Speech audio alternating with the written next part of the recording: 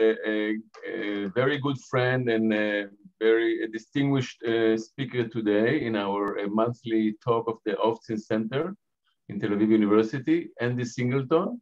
We've been working together for many years, and it's a real pleasure to have you with us, Andy, this morning, for you, this afternoon for us. Andy is a key player in the genetic aspects of Parkinson's disease for many years. He was part of the group that discovered the alpha-synuclein multiplication mutation, and later was involved in the discovery of the LRRK2 gene's role in Parkinson's disease. And since then, he's been extremely active and important in understanding the role of genetic Parkinson's disease. Andy is a distinguished researcher in NIH and leading a very big group trying to understand the genetic aspects of neurodegeneration in general and Parkinson's disease specifically. He's been publishing more than 600 papers on those topics and really playing a very important role in moving this field fast forward. So it's a real honor for us to have you with us, Andy, and to hear you talk today about the collaborative progress in neurodegenerative diseases. Thank you. Thank you. Thank you so much, Nir, for the kind introduction, and thank you for the invite to speak today. It's really a pleasure to talk to everybody today. I hope everybody is doing well and is safe. I actually wish I was there visiting. I'm hopeful that we can start traveling again soon. Although, given I work for the U.S. government, it might be a while before I'm allowed out of the country. So I'm going to talk today about a few different projects and really the space that I think is the future for neurodegenerative disease, which is really centered around collaborative progress or collaborative research endeavors, particularly in the genetics and increasingly in the genomics space. I think one of the things that has made genetics really tractable is that it's relatively easy to collaborate. Actually, scientifically, it's very easy. The bureaucracy often gets in the way, the paperwork often gets in the way, but scientifically, it's actually pretty easy to work together in the genetic space. And that's growing to be true more and more in the post-genetic space, the genomic space. So I'll talk a little bit about some efforts in those areas. So I don't know that I need to say this to this audience, but why do we take this path? Why are we investigating genetics? Of course, it's to, in the first instance, it was always to try and garner an understanding about the disease pathobiology. You know, if we have a starting point, if we have a concrete starting point like genetics, it should inform us on the biological processes that really are the disease process themselves, through modeling efforts or through intuition, actually, in some spaces. But I think the other thing that we've taken to appreciate over the years is that there are other parts. It's not just about finding a target and a viable therapeutic intervention for that target. We also need to be able to match the patient to the target, because Parkinson's probably isn't just one network or one pathway, and we might want to modulate which pathway we're targeting therapeutically based on the patient. But we'd also like to apply a therapeutic at the right time. So right target, right time, right patient. And I think genetics has a role to play in each of those three critical elements. So I'm going to talk about 3 or maybe 4 things today. Genetic architecture of risk and what we're doing in that space. The same for genetic modifiers. I'm going to talk a little bit about tool generation in the post-genetic space. And then I'll wrap up a little bit talking about a fairly new initiative that I've taken on at NIH, which is in the broader neurodegeneration and dementia space. So I think most people in the PD space are familiar with this. This is a study published by our group. around 2 years ago. This is really the latest, largest genome-wide association study.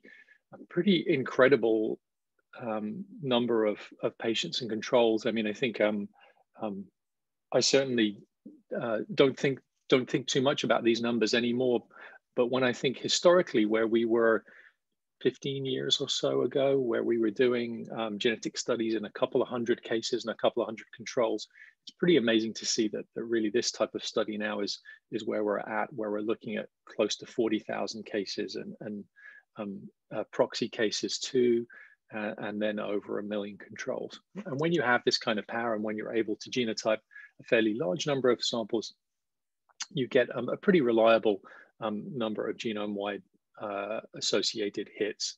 And I think that we have a clear path forward in this space. We know, we essentially know that as we increase N, how many additional loci we're going to get. But at the moment, we're at around 90 or so independent risk loci for Parkinson's disease. There are another half dozen or so coming out fairly soon, I would say, that will add to this list. But we have a pretty clear path forward for identifying risk. Of course, we can do things beyond just looking at using genome-wide association studies to look at risk, you know, whether you're going to get disease. You can also start to look at things like, when are you going to get disease? So this is a case-only discovery series. Again, this was published a year or two ago, roughly 30,000 cases and no controls, so case only. And really the outcome here is quantitative outcome, which is age of onset. Age of onset is not particularly heritable. When you look at risk for Parkinson's disease over the lifetime, heritability is about 25%, something like that. So the detectable heritable component is about 25%. The genetic component itself is probably much larger, but the detectable heritability is about 25%. When we look at age of onset, the detectable heritability is only about 10%, something like that, rather low.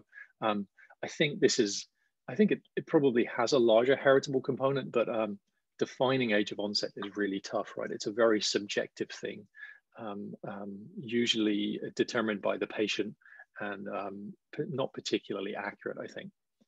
However, that being said, when you have a well-powered series, you can find risk loci for age of onset in Parkinson's disease. So, of course, you see synuclein. I think if you are doing anything genome-wide in Parkinson's disease and you don't see synuclein, something has probably gone wrong. It's a hit for everything, it appears, and it's almost our positive control. And we have a couple of other hits here, TMEM175 and the GAC locus. These are two very, very close genes at a single locus, and the APOE allele here. Actually, APOE, I should say, is a false positive. So APOE just changes with age. So we see the same association in controls. It's unrelated to age of onset in Parkinson's disease. So I had always thought that the risk loci for just risk, the variants that impart risk for Parkinson's disease were likely to be the same variants that changed age of onset. And there is some good evidence for that. If you combine the risk loci into a polygenic risk score, individuals with a younger age of onset have a much higher polygenic risk score. Those with a later onset have a lower polygenic risk score. So the genetic burden is greater the younger you are.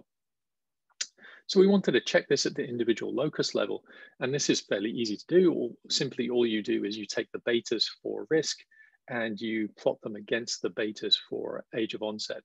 And by and large, that relationship holds. You see this clear linear relationship between these two association studies. But there are a couple of outliers, and I think these outliers are interesting. I don't really know what to make of them, I have to say, but I think they are interesting. And the two that really stand out are the risk at GCH1, so GTP cyclohydrolase, and the risk locus at tau. So tau is a very strong, the locus tau is a very strong risk factor for Parkinson's disease. One of the first things to pop up when you do a genome-wide association study. but has absolutely no effect on age of onset. So I think this is pretty interesting. I think the risk loci themselves are interesting, but what's not there is interesting too. So taking again the tau locus and the GTP cyclohydrolase, they seem to inform whether, not when, you're going to get disease. And I think what this is telling us is that they are a trigger for disease, not something that cumulatively affects disease risk. And I think this is interesting from a therapeutic perspective. The issue, of course, is that tau is a pretty problematic region to deal with. There was a very interesting paper just published yesterday on tau and dissecting tau expression by Rohan da Silva, which I think goes some way. But there's also some interesting work from the same group, or the same group at UCL, which suggests that actually at this locus, tau is not the gene, but a gene called CANZL1 is the gene.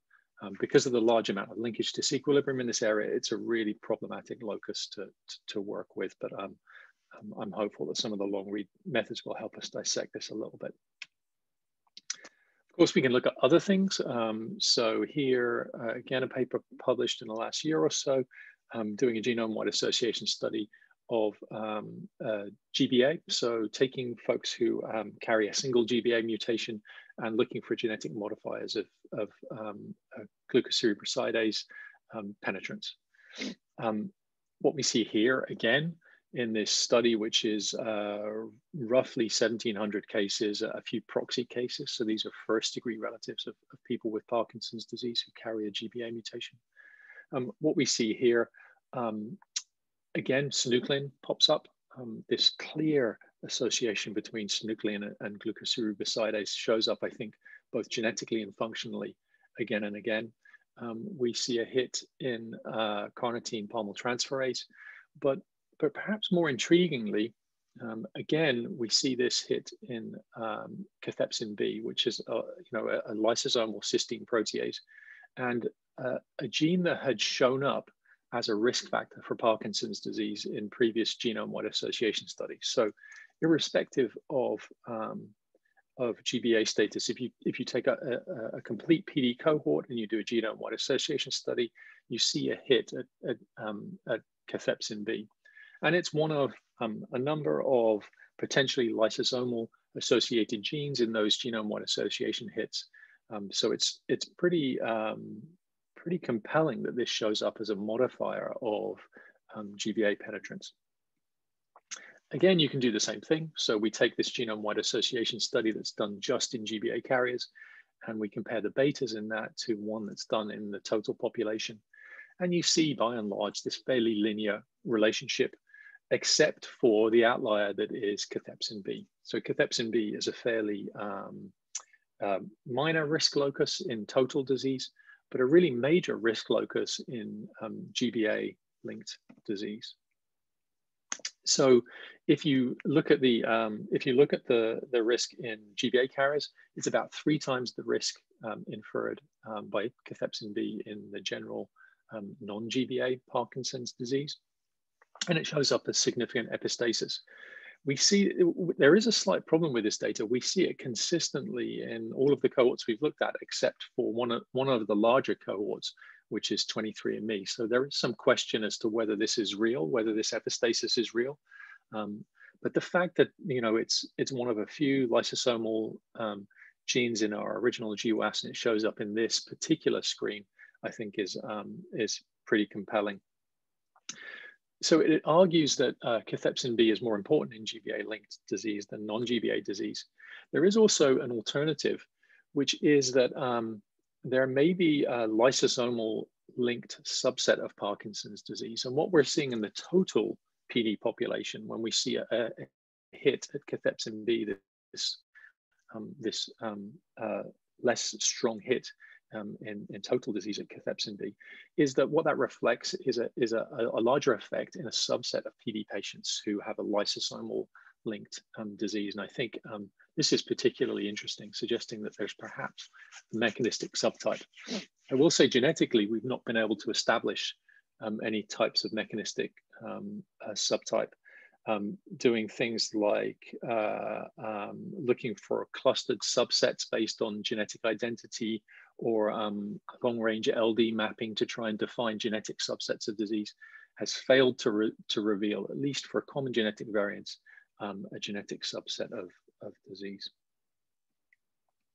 So that's great. That's where we are. There are a couple of new things coming out, I think, in the next few months. But how do we get further? So I wanted to talk a little bit about the GP2 program, which is the Global Parkinson's Genetics Program. So this is a program supported by the ASAP initiative, the Aligning Science Across Parkinson's initiative, and really administered, but really partnered with the Michael J. Fox Foundation. Both of these groups have been incredible partners to work with.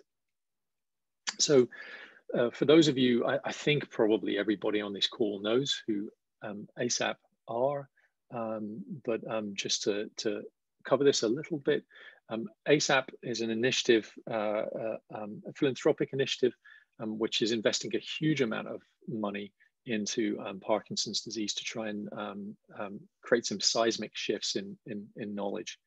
And they're working in three broad areas: understanding the biology of PD-associated genes, both monogenic and complex, looking at neuroimmune interactions, and investigating circuitry. Those are the three pillars, and I think RFAs for all three of these have gone out and been funded now. There are some strategic objectives underlying these three pillars: supporting collaboration, generating resources, and democratizing data. So the GP2 initiative fits in the strategic objectives really, and as a feeder to the scientific themes. So as I talk about GP2, it's important to recognize that it's really about collaboration, creating a resource, and creating data. So here's our mission statement. Not surprisingly, it's to really have a dramatic effect on our understanding of PD genetics, but really importantly to make that globally relevant. And I'll touch on that again in a second. So our scientific focuses are on expanding our understanding of genetic risk in the general population, accelerating gene discovery. So here, monogenic gene discovery, and making all of that research globally relevant. So what are we actually doing? What's our plan over the next few years? So you saw the first slide or second slide. I talked about the genome-wide association study, and we had 40,000 or so cases, and we have an idea of what we'd find as we progress. Here we aim to genotype 150,000 cases. I think this will probably more than double the number of known risk loci. It should improve our polygenic risk scores for prediction and modeling. It will identify a large number of mutation carriers, probably somewhere in the region of 10,000 or so mutation carriers. We can look at other things, of course, genetic basis of onset, progression, biomarkers, really any feature you can imagine in Parkinson's disease. If the data is there, we'll have the genetic power to identify it, and it will, of course, create a resource in terms of samples, tissues, cells available with known genetic background. I think one of the real challenges over the last few years has been in the monogenic space, and oddly enough, the challenge is no longer in finding mutations. It's in proving that they're really pathogenic, that these variants are really pathogenic. So I think we've seen a large number of mutations published in new genes over the last 4 or 5 years, but I would venture to say that the vast majority are wrong. They just don't bear replication. And the issue driving that is, of course, that no one individual lab has enough cases to be able to replicate very rare variants in a large number of population. And we're doing things in a very dispersed way. I think actually handling whole genome sequence data now is pretty straightforward, pretty easy to combine those data. So what we're aiming to do here is to try and plug the holes in that process and accelerate monogenic gene discovery. So we'll be sequencing, generating a whole genome sequence on roughly 10,000 individuals. It may end up being more than that, I think. So these are individuals who we believe have a monogenic form of disease. And all of this data will be made available both for discovery, but also for mining. If a group finds a mutation, they can then check this resource to see if the mutation carries weight in other populations.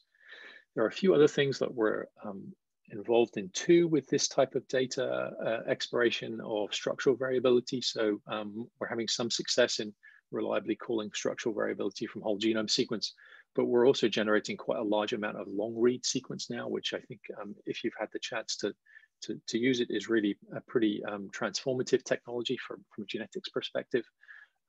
There's so much variability and so much structural and repeat variability that we've been missing. And I think long read really helps us to capture some of that. And again, this will provide a resource, creating a source for patients with particular mutations, samples, tissues, cells, brain tissue, etc. So the last pillar here is to do those two things, but also to do them in an ancestrally diverse population. So here we are expanding our work. The vast majority of Parkinson's disease genetics, like the vast majority of complex diseases, has been carried out in populations of Northern European ancestry, with some notable exceptions, but those are the exceptions. So we aim to really expand our efforts, working with cohorts and in some cases creating new cohorts in Black Americans, patients from throughout Africa, South and Central America, the Caribbean, East Asia, and Central Asia. And these will represent cumulatively around 50,000 new cases.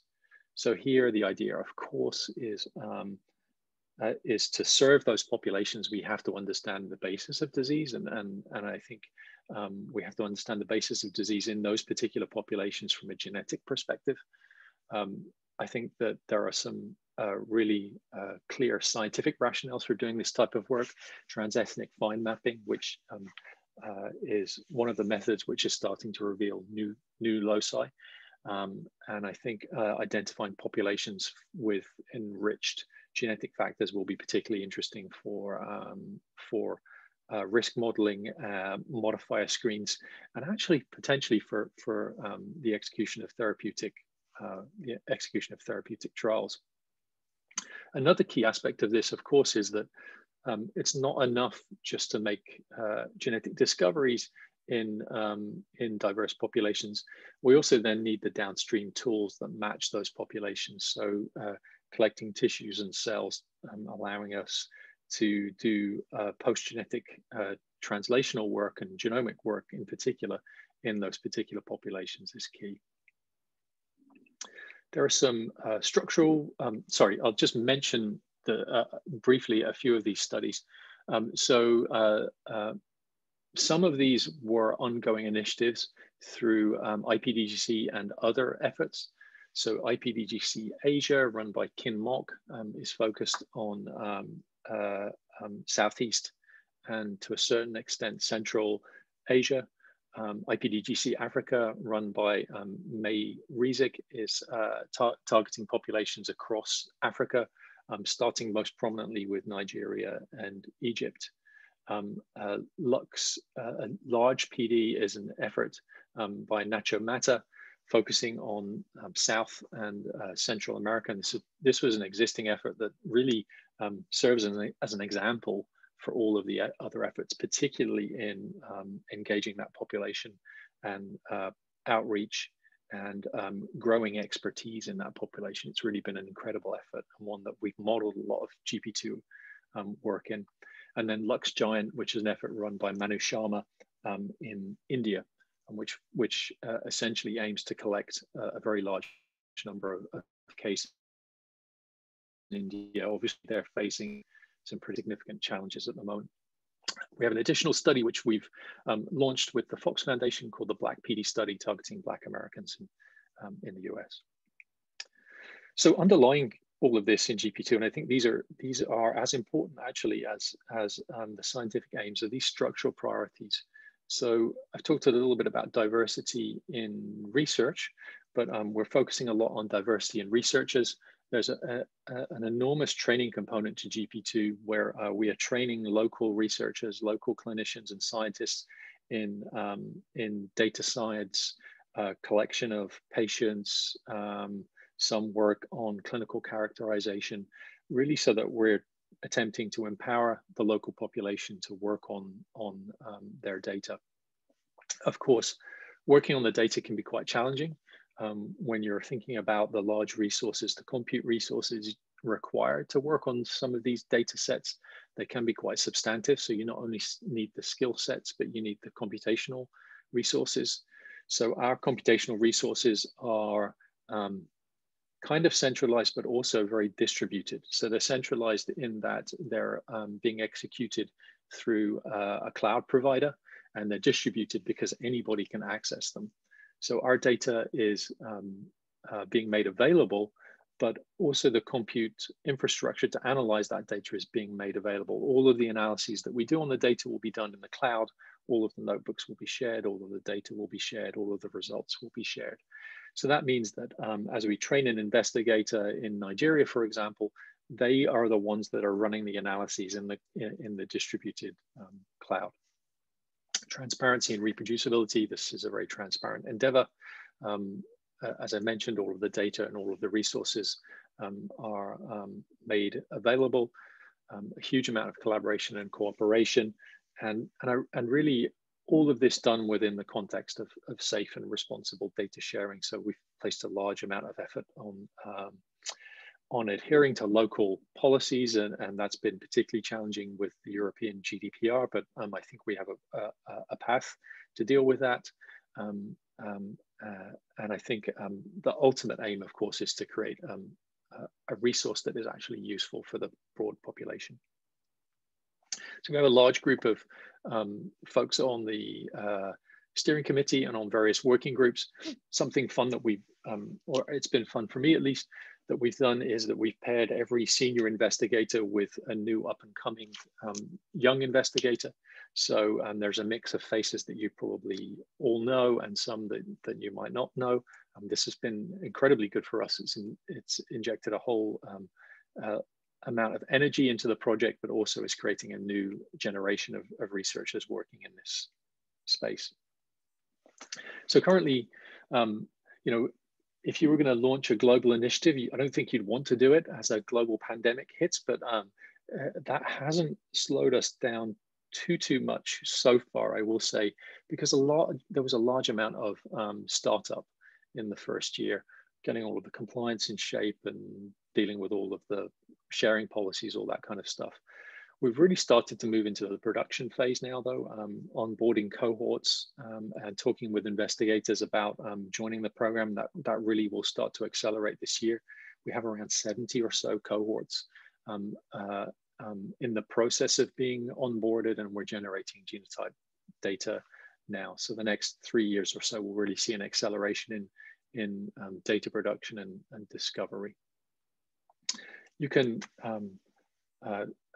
can, of course, reach out to us if you're interested in hearing more about GP2, and I know that we'll be talking with a couple of people afterwards about this, but we also have an up-and-coming annual meeting in 2 or 3 weeks, something like that. So if you are interested in joining that, please let us know. That is like a very detailed data download and a chance to get to meet other investigators. We have a whole list of partners who I just wanted to acknowledge here. So what about moving beyond genetics? How do we take the path past genetics? So again, here's the genome-wide association study published by Mike a couple of years ago. What do we do with those loci when we find them? So something I think that has become very standard now, as standard as just plain old EQTL analysis in 5 or 6 or 7 years ago, is to run FUMA and MAGMA. So essentially what you're doing here is you're taking all of your genome-wide association hits, you're taking the genes under those hits, and you're looking to see if expression of those genes is enriched in any particular tissue. So in this analysis, we show here that this is kind of hard to see, obviously, because of the small writing and so many data points, but we see that the genome-wide association hits, the genes underneath those for the hits in PD, their expression is particularly enriched in brain tissue. So pretty much all of these things that are above our significance threshold are in brain tissue. And here we have cerebellar hemisphere and cerebellum here as particularly enriched. So that's perhaps not particularly surprising. It's surprising that you bring these two techniques together and they work particularly well. You know, you're bringing together an unbiased gene discovery method and an unbiased expression characterization method, and they give you an answer that makes perfect sense. PD is a disorder of the brain, or at least a neuronal disorder potentially, and it's we see expression of these genes enriched in the brain. I think singularly one of the most transformative technologies in the last few years, and one that I think will have an incredible effect over the next decade, is single cell sequencing. So the ability to characterize DNA or RNA in a single cell, I think is really transformative. So we can take the same approach that we take for tissues, and we can look for enrichment of genes underneath GWAS peaks, but in single cells or populations of single cells. So when we do that, here we see that the hits for PD are enriched in substantia nigra neurons, neurons in the globus pallidus, and dopaminergic neurons.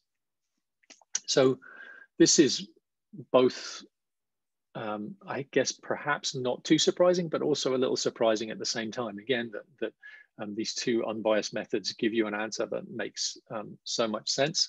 But I think we've seen also a fair amount of data from other diseases where perhaps unexpected populations have been showing up. So in Alzheimer's disease, it clearly looks as though the genome-wide association hits are not really having an effect in neuronal populations, but having an effect in monocyte populations. Here, what the data is telling us is that the majority of effect, not all of the effect, but the majority of the effect and cellular context for genome-wide association hits is neuronal. Now, I will say there's some data coming out fairly soon, I think, that would suggest that there are other cellular populations that are particularly important. So whilst this is telling us that if we want to model and understand PD risk alleles, a good place to start is dopaminergic neurons. It's probably not the only population that we should be looking at. So how do we take this a little bit further? So one obvious area that we and others are investigating is the use of IPS lines with a whole variation in genetic risk, where you're taking a fairly large series of IPS lines and you're using the genetic variability, the innate genetic variability from the donors of those IPS lines as the perturbogen for your model, as the thing that affects your outcome. And the idea, of course, here is that you take the IPS lines, you have their underlying genetic variability, you can tie that genetic variability to a proximal biologic effect. When you do that for lots and lots of variants, you can then look for a converging molecular mechanism, identify viable targets, and then, of course, test the effects of modulating those targets in that very model, which led to the identification of the targets. I will say that I think it probably looks something a bit more like this. Again, coming back to this point I talked about earlier, that perhaps there's etiologic subsets, or maybe subset is the wrong word, but a whole continuum ranging from different from one etiologic point to another, and that we might be looking at dominant etiologic effects in different dominant etiologic effects in different patients. So what I think we might study is There isn't one converging molecular mechanism, but there are several converging molecular mechanisms, and maybe the target is going to be different depending on which mechanism is the predominant driver of your disease. So how do we aim to tackle this? So this is a study called the APPD study, which we're just finishing now. And what this study did was take roughly 100 IPS lines from the PPMI study, from the Parkinson's Progression Marker Initiative study. So this study, which has longitudinally followed PD patients for 8 years now, I think. There's an incredible wealth of clinical imaging, biologic data on these patients. But in a subset, IPS lines were also generated. So we took 100 of these IPS lines. Actually, we took 140. We characterized them and chose 95 that really were extremely high quality. Pushed them towards a dopaminergic endpoint, which is a pretty challenging effort, I will say. And then did a whole series of assays looking at genetic variability, regulatory variability, and variability in gene expression. There's also an imaging component to this, which I won't talk about, today. Tackling this type of study, so doing the IPS work at scale is pretty challenging. This was done in Peter Hoiting's lab at the DZNE in Germany. It has to be done robotically. This is not the type of thing that can be done by hand. So just generating the cells was work in and of itself. The assays that we chose to execute were things like genotype assay to check that the cells were what we thought they were and that mutations hadn't occurred. We looked at mitochondrial DNA sequencing. There is also available long read whole genome sequencing, looking for structural variability, and short read whole genome sequencing on all of the patients that donated lines. From a regulatory perspective, we looked at assays across the timeline from day 0, day 25 to the mature, what we're calling the mature state of the dopaminergic neurons. So we looked at DNA methylation there, small RNA-seq, attack-seq. We also looked at single cell attack-seq in a subset of lines at the end, and high-C to look at chromosome conformation. Just as I mentioned, single cell attack-seq, something that I think was particularly important and useful for us throughout the development of the found-in study was the development of single cell methods.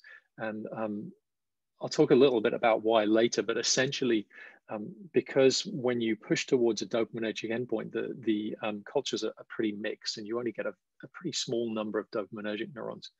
The single cell work allows you to really look at signals in a particular cell type. And that can be the dopaminergic neurons, it can be in the immature neurons, it can be in neuronal progenitor cells. It really allows you to dissect those signals out. In terms of expression, we ran assays on RNA-seq, single cell RNA-seq, long read RNA-seq to try and capture full transcripts. And we did a little bit of proteomics too. So these data are extremely fresh, but also available. We saw a pretty large degree of variability in the number of dopaminergic neurons that we see in the cultures. So these are the cell lines plotted across here, and the dopaminergic neurons are in yellow. So you can see that in our cultures at day 65, we had some cell lines where there were only 10% of the cells were dopaminergic neurons, some where it was close to 50%, rarely, but close to 50%. And these numbers were generated by looking at RNA sequencing, single cell RNA sequencing data, but they correlated extremely well for dopaminergic neurons with TH, and just generally for neurons with MAPT. And then here's some visualization with a UMAP of what these combined populations look like when you break them out using single cell methods. So we think from the genome-wide association studies that dopaminergic neurons are the right place for us to look at, the right cellular context for us to look at genetic risk. So this is based on comparing the GWAS, the genes under GWAS peaks to single cell expression in mouse brain. That was the slide I showed 10 or so slides ago. But we know that generating dopaminergic neurons in IPS lines, they're not quite the same as mature human neurons. You know, they're relatively immature in their nature. So we need to, of course, check that these are a relevant cell type.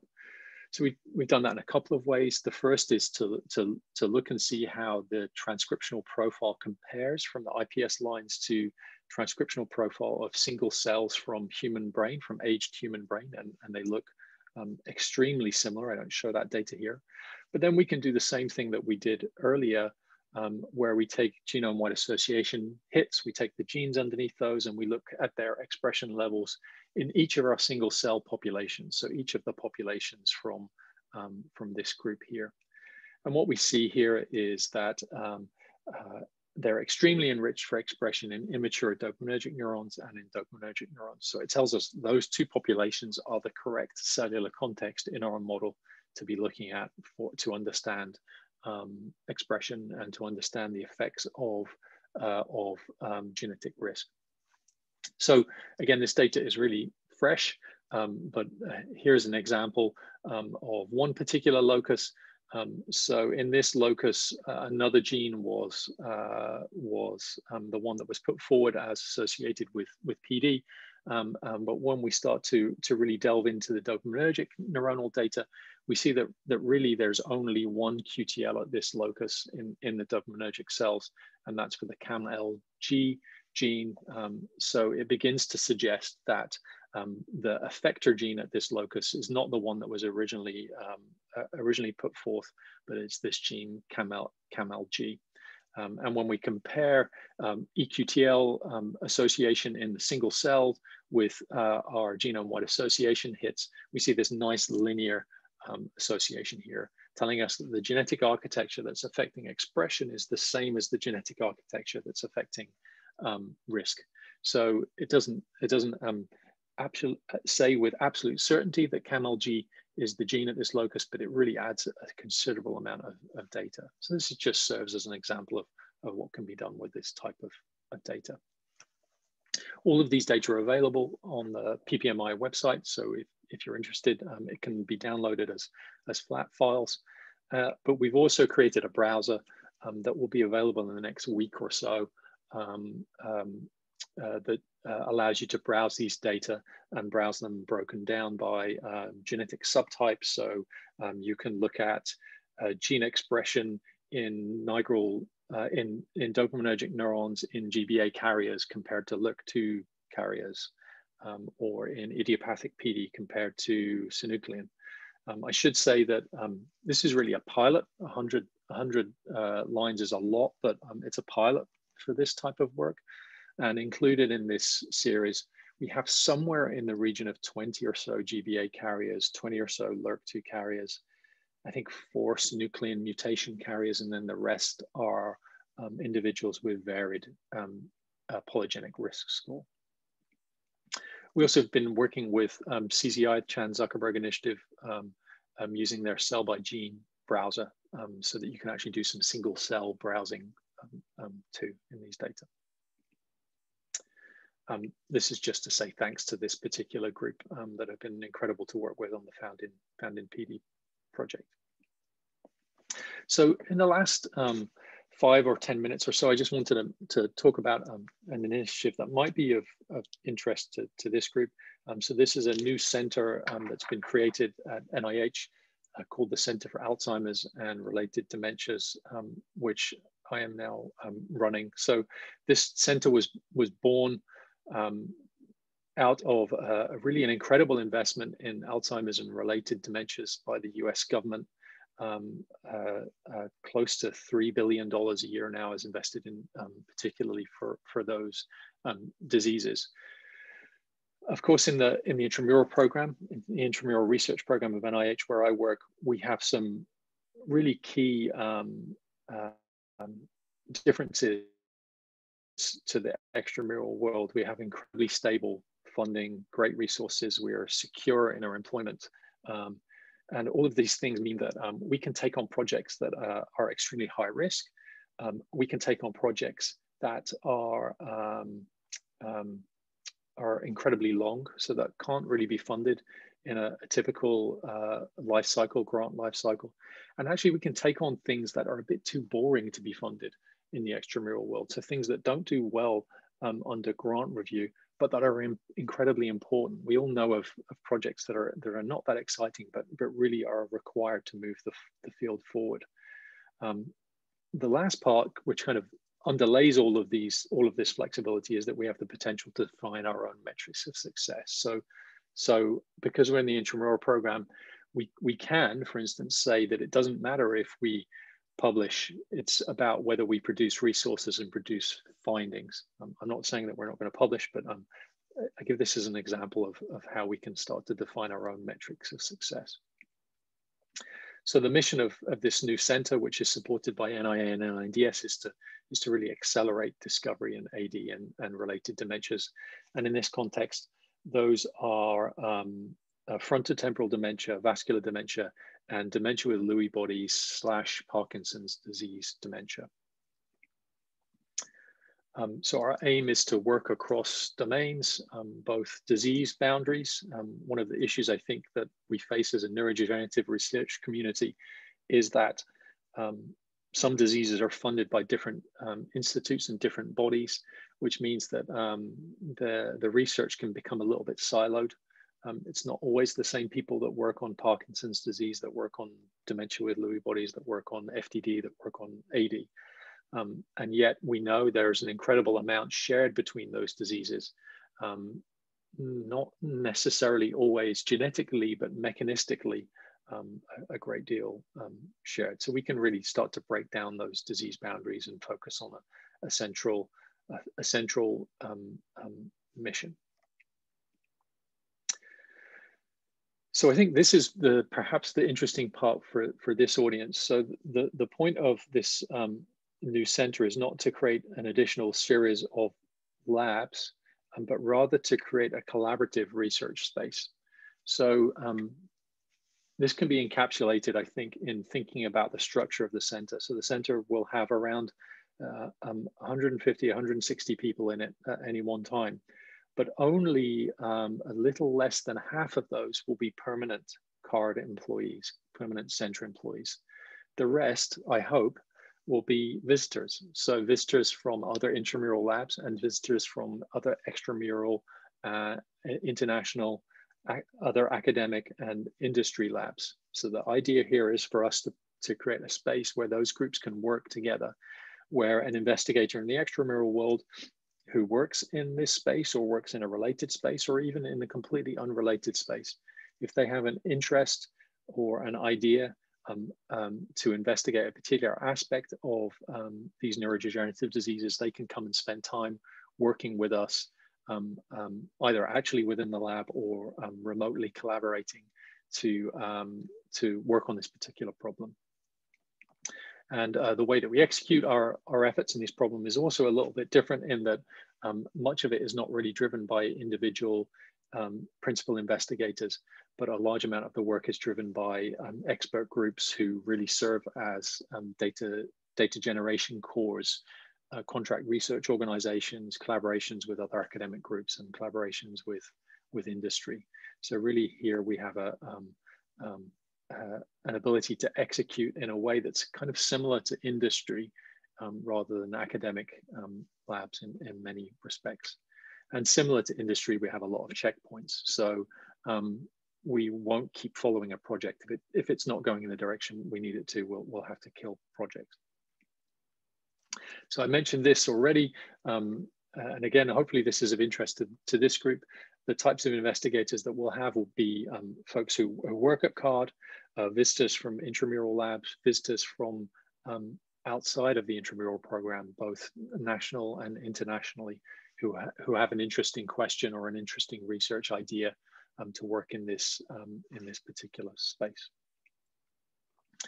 Our focus is on molecular pathogenesis anchored in genetics. That's perhaps not surprising. I don't think that we will spend a lot of time generating genetic data, except in underrepresented populations probably, but really a lot of time working in understanding the biological consequences of genetic risk. Hand in hand with that, of course, is understanding disease subtypes, predicting disease, and looking at the biology of progression. We'll also work in a couple of newish areas for me, de-risking therapeutic targets. So I think that one of the things we do as academic labs is to find things that are we think are of interest to industry, potential drug targets, and just kind of leave them out there, because there's a whole series of work that goes between a good target and a company being interested in that target that isn't really particularly publishable. And there's not a huge amount of reward for doing that de-risking work. So our aim is to take on some of that de-risking work, again, trying to tackle things that don't ordinarily get tackled outside. The last part is in therapeutic trials. So NIH has a storied history in genetic-based therapeutic trials, being the first place to try a gene therapy many decades ago. And I would like us to start to embark in that space again. Again, and this below, we have some structural priorities, and these are again very similar to the structural priorities. You'll see a theme to the structural priorities of GP2 here: diversity, transparency, collaboration, making data available and useful to the research community, and really a focus on foundational resource generation. So if there's a resource that needs to be produced and is slowing down progress in this space, we want to know about it, and we want to generate that resource for the research community. So some ongoing projects we have. The Indie project was just published in Neuron a couple of weeks ago. So this is a project, a really ambitious effort to standardize IPS work. So across neurodegenerative diseases, what has essentially happened is that individual labs have created 1 or 2 lines and done experiments with Ns of 2 or 3. Those lines have different backgrounds. They were engineered in different ways. They have different levels of QC. So what we've done is taken a single background and engineered in mutations in 70 different genes, tagged those 70 different genes, knocked out those genes, knocked down those genes, to create something like 700 daughter lines now. So these are lines with that only differ by their mutation, have exactly the same background, and all of these lines are available to the research community at very small cost. The next phase will be molecular characterization of these lines once we've finished completing their generation. I will say we've also partnered with ASAP to produce similar lines. Mark Cookson is the PI on this, to produce similar lines for Parkinson's disease. We have a large data science initiative. This is really around democratizing data in the first instance and building resources for people to be able to use multimodal data. We're generating long read sequencing data. So again, this is data that allows us to look at structural and repeat variability in roughly 4,000 individuals. So this is a really major undertaking. AutoTac project is a project being run by Richard Yule, looking at a potential therapeutic for neurodegenerative diseases.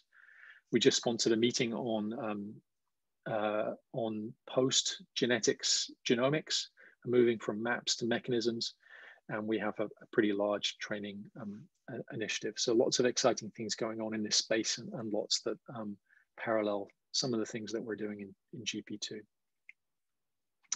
So this is the building that's being built right now for the center, and I really hope to see some of you in this space at some point in the future. We're aiming to occupy in the next 9 months. So I know this was kind of covered a lot of ground, and covered not just Parkinson's disease, but started to get into the space of some of the related dementias. But I hope it was useful. I think in summary, I think that there's just an enormous amount of forward momentum in PD genetics, and the next 2 to 5 years, I think our discovery is really just going to go through the roof and actually be more robust, which I think is particularly important. And I think our path is fairly straightforward there. We kind of know what we need to do, and we just need to work together as a community to achieve it. I see incredible opportunities in the post-genetic space.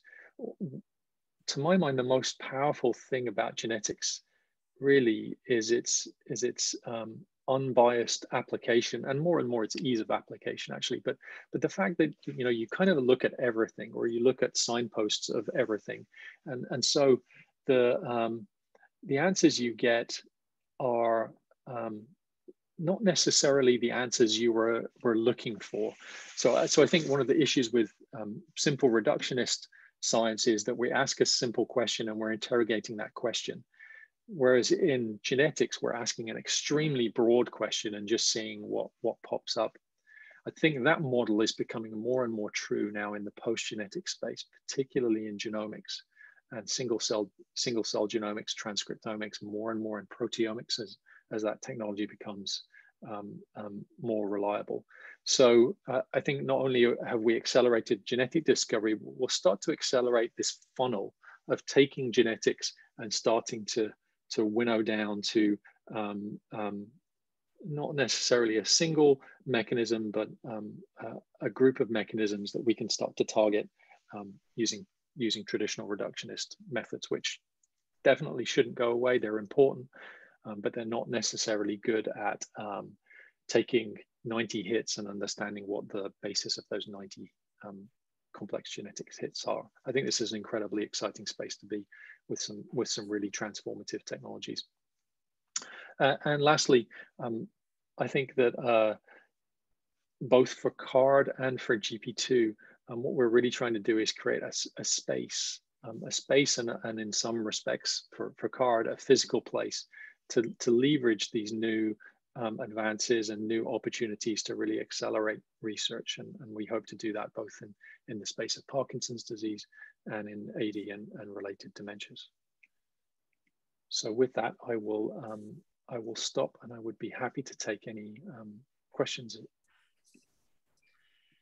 Thank you, Andy, for this fantastic talk that really sharing with us an amazing activities that under your leadership are really taking us to new areas in genetics and post-genetic spaces. Really highly appreciated. This talk is open for questions. Thank you very much, Andrew. I'm Amos Korchin. I don't think we've ever met, but I followed your work since you were still in the UK. I think that this is an amazing thing, Prof, the force that you showed us about what's happening. And I want to concentrate on the GWAS issue. And I had a debate against John Hardy a couple of years ago in Coney, and they raised some points which also, this was about Alzheimer's disease, but it also reflects to Parkinson. I think the main issue, or one issue, is that your work is unreproducible. Because as you said, you accumulated so much data that anyone cannot really undermine it, and some of it may be wrong. And how do we find out what is right and what is wrong? The problem I have is that Parkinson's disease is not a disease. There are many diseases. What you are collecting are DNA samples from depending on the phenotype. And we all know that the phenotype is wrong in many times, particularly in the situation that you are collecting data when patients have not been followed up frequently for a long time, and some of them may turn out later to be other things. And maybe 10% of them maybe turn out to be, I don't know, PSP, then it will, of course, raise a signal, a PSP signal, which you misinterpret as Parkinson's disease. So I think this, so for me, the LRRK2 and GBA disorders are two different diseases with similar clinical phenotype. But if you say that in those two entities, you find similar genetic markers in the GWAS, then this means that these are downstream elements. These are not upstream. If the upstream is Amos, let's end the answer. Okay. Okay, so there's a lot to unpack there. So I think I agree with you, but I have a slightly, I guess, more positive. I think I have a slightly more positive take. So, and I think that actually your point about things being wrong and there's potential, there's potential for misdiagnosed cases. I think those are kind of related because they both speak to N, right? They both speak to number. So small amounts of contamination with a different disease aren't really too much of a problem for your individual signals, right? They reduce your power a little bit, but it's not too much of an issue. But you could conceivably start to see things that pop up in those small contamination groups that are not relevant to the rest of the group. And this essentially is the argument you're making, I think, about there potentially being subtypes of disease. And I agree with you completely. I think that there are potentially genetic subtypes of disease. But perhaps subtypes is the wrong word, because I don't think that they're necessarily completely distinct. So you raised the example of GBA and LRRK2, right? We can, of course, I showed a genome-wide association of GBA penetrance. We've done the same thing for LRRK2 penetrance. And you see the same modulators, albeit with slightly different risk effect sizes, but you see the same modulators in LRRK2 carriers that you see in GBA carriers. So there's something similar going on there. And I think that certainly tells you that clearly they're clinically a bit different, right? LRRK2 and GBA are clearly clinically a bit different, and maybe the pathways are slightly different, but they have the same genetic modulators.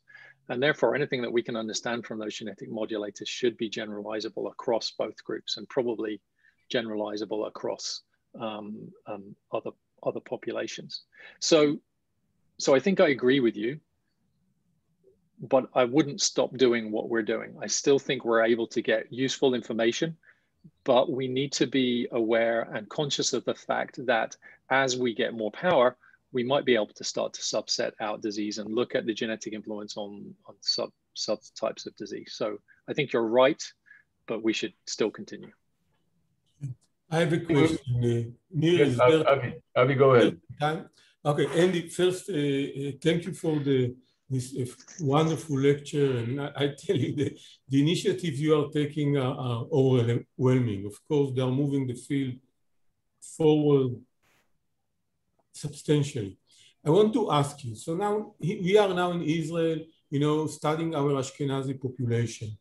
And until now, the Ashkenazi population was of interest because of the role of LRRK2 and GBA in this population.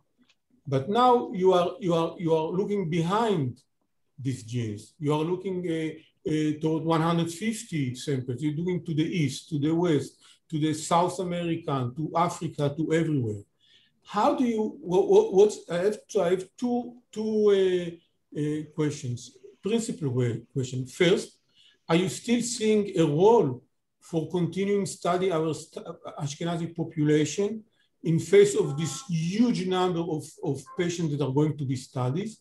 And second, how you make sure that small populations like ours are not going to be diluted and ignored, and not ignored personally, but and the results and the potential results could be ignored when you take this huge amount of individuals into one study.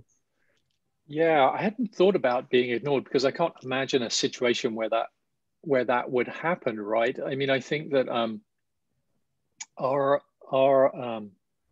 notion is that you know, a high tide floats all boats, rises all boats. The more power we get across populations, the more insights we're going to be able to garner in individual populations. So certainly the idea is to look at genetic risk across all of these populations, but I think that will always go back, will always return to what does it mean for this particular population? What insights can we garner in this particular population? So I don't think that it will lead to any ignoring of a particular group. And I can't imagine a situation where the Ashkenazi Jewish population wouldn't be a really formidable player in the genetics of Parkinson's disease. I mean, I think probably more than any other population group, this group has contributed to PD genetics, the understanding of PD genetics. And let's say there's no other single gene in the Ashkenazi Jewish population, no other single driving gene. There's so much that still needs to be done in looking at GBA modifiers or LRRK2 modifiers. And of course, that's the population to do it in. So I think there's an enormous amount of work to be done. And yeah, I can't imagine ignoring your population. I'm not ignoring, I'm talking about diluting, that the results will not pop up in face of this huge number of individuals tested. Well, so of course, what we're effectively doing is increasing the N at each individual population, right? So each individual population will be analyzed by itself and analyzed together. So there'll be no dilution in that respect.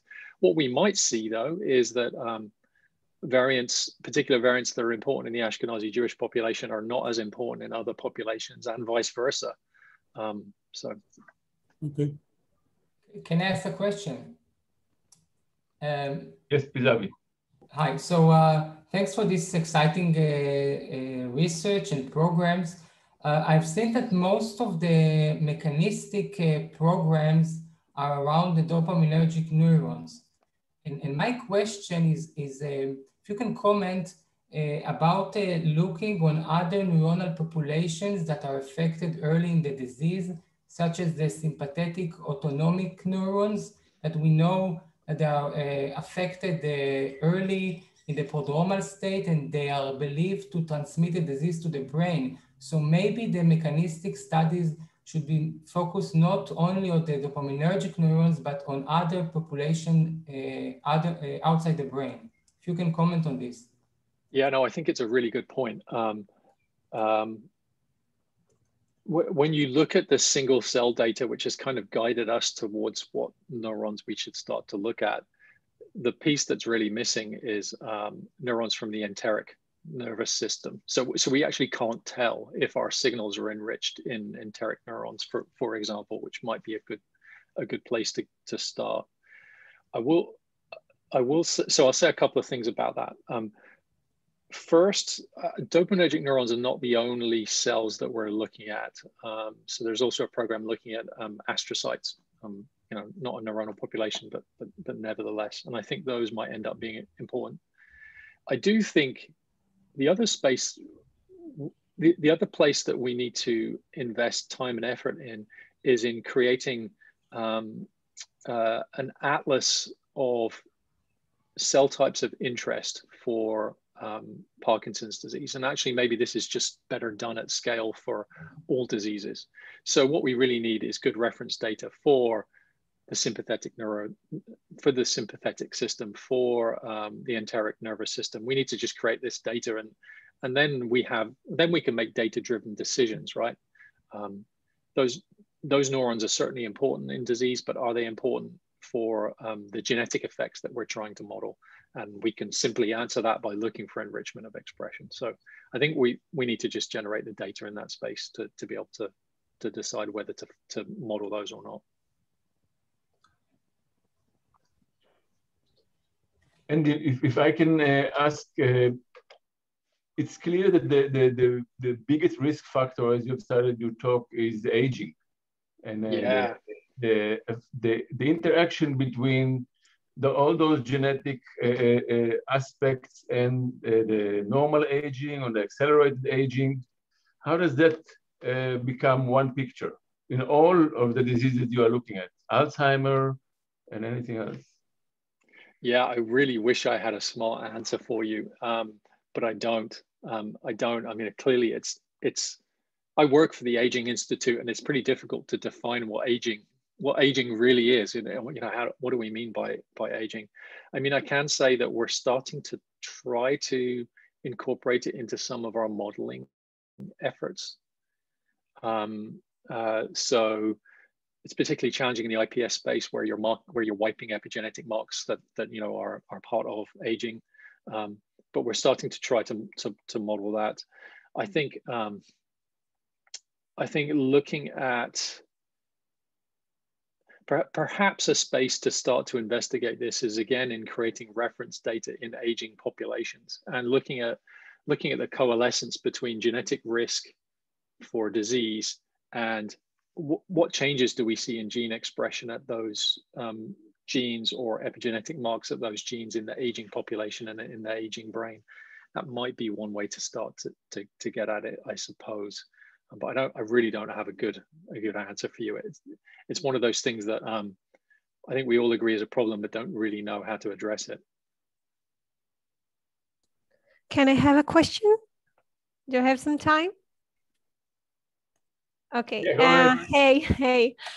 First of all, thank you for the great lecture. Kind of following Avi's question about the noradrenergic system and the expression there. Did you ever test for expressions, for gene expressions after a significant life event, or definitely following the evidence we have of the break of the beginning of the disease or some progression of the disease following these events and looking at the noradrenergic expression there? So the simple answer is no. The short answer is no. But I think it's a really good point, and it kind of related to the aging point as well, right? We ignore these other things that are going on. Like I talked about the heritability of PD being 20%, and that it's probably the genetic basis is probably much larger than that. But that still means there's some other stuff, right? There's environment or stochastic events that are affecting disease, and we're kind of ignoring those. I think that we can certainly start to look at other life events or other influences in the context of genetics. So some very simple stuff has been done in the genetic space, looking at life events like major head injury and the interplay of genetics with major head injury and risk for Parkinson's disease. And there's clearly some pretty interesting stuff there. Hard to model that in a cell system, of course, or toxicant exposure and the effects of genetics by toxicants.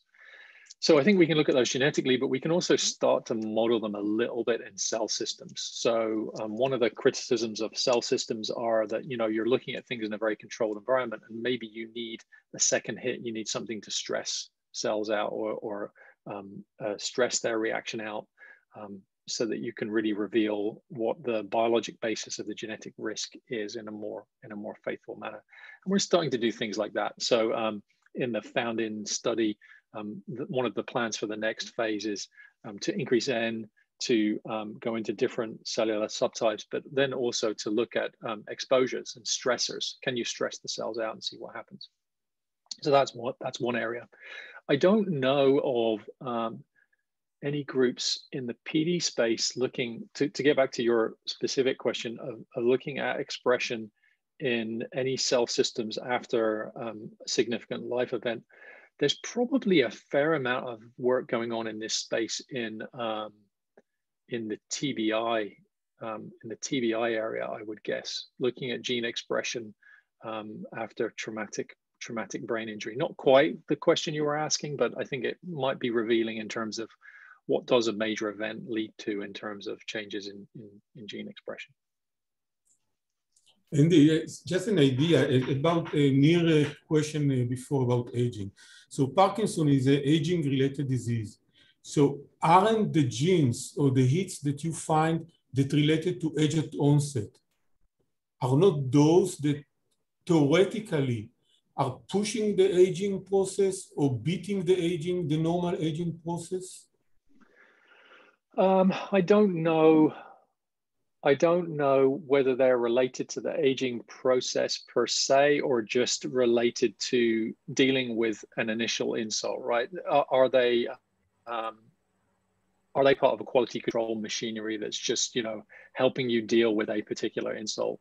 And I don't know whether I would call that the aging process. Maybe the aging process has an effect on that quality control mechanism. So maybe they're kind of indirectly related, but I feel like they're different. So in your GWAS studies, your control group were patients, normal people.